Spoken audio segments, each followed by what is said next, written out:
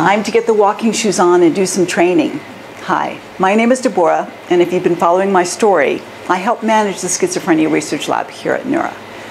I have a great personal interest in mental health research because of my own family experiences, and wanted to be a part of the team that's going to walk the El Camino Trail in Spain next year to raise awareness and funds for mental health research here at NeuRA. So it's time to start training, and it's time to get committed to supporting mental health research. Give it some thought. Are you up for a challenge? Then come join me.